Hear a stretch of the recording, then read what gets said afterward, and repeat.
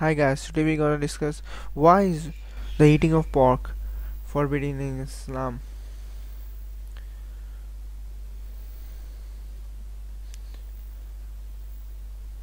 There are several reasons to it, and we're gonna discuss it by one. Uh, the fact that consumption of pork is prohibited in Quran is very well known, and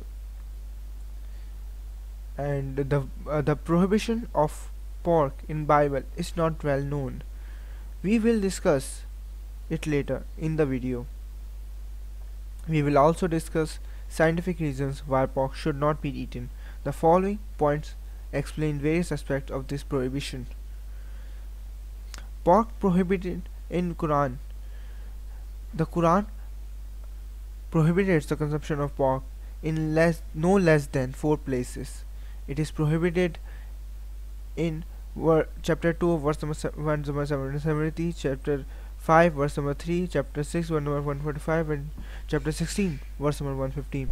Forbidden to you for food are dead meat, blood, the flesh of swine, and that on which hath been invoked the name of other than Allah. Al-Quran chapter number 5 3. The above verses of the Holy Quran are sufficient to justify a Muslim as to why pork is forbidden. Uh, the fact that the pork prohibition is not well known in Bible, we're going to discuss the prohibition of pork in Bible. The Christian may likely to be convinced by his religious scriptures. The Bible prohibits the consumption of pork in the following chapters and books. Leviticus, and the swine through the he divine the hoof and be clawed footed, yet he chewed not the cud, he is unclean to you. Of their flesh shall ye not eat, and their carcass shall ye not touch, they are unclean to you. Leviticus. Pork is also prohibited in the Bible in the book of Deuteronomy. And the swine, because it divides the hoof, yet cheweth not the cud, it is unclean unto you. Ye shall not eat of their flesh, nor touch their dead carcass. Deuteronomy chapter 14 verse number 8. A similar prohibition is repeated in the Bible in the book of Isaiah chapter 65 verse of chapter number 5, chapter number 2. Consumption of pork causes several diseases.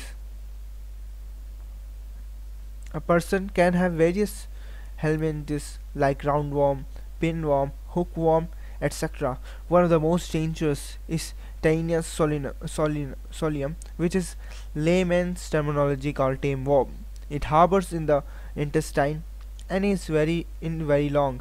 Its ova eggs enter the bloodstream and can reach almost all the organs of the body. If it enters the brain, it can cause memory loss. If it enters the heart, it can cause heart attack. If it enters the eye, it can cause blindness. If it enters the liver, it can cause liver damage. It can damage almost all the organs of the body. Another dangerous helminthes is Trichora tituaris. A common misconception about pork is that if it cook well, these ova die. In a research project undertaken in America, it was found that out of 24 people suffering from Trichora tituaris, 21 had cooked the pork very well. This indicates that the ova present in the pork do not die under normal cooking temperature. Also, pig causes hepatitis E and swine flu as well as many other diseases. Pork has fat building material as well, and also is a omnivorous, so it has very less energy content, and also is a very less building material content and has a very lot of fat. This fat can be deposited into the vessels and will cause hypertension, heart attack, and it's not surprising that over 50% of America suffer from hypertension. Also, being a omnivore, it has low energy content that I already discussed above. We all always told to eat low on the food table. It is one of the best concepts that God has produced in the villages when they have no more modern toilets like we have. The villagers eat in the open air and it's eaten by pigs. Hence, pig is one of the filthiest animals on earth, but an important part of the ecosystem. Some may argue that in advanced countries like Australia, pigs are bred in very clean and hygienic conditions. Even in these hygienic conditions, the pigs are kept too together in sties. No matter how hard you try to keep them clean, they are filthy. By nature, they eat and enjoy their own as well as their neighbors' excreta. Thanks for watching.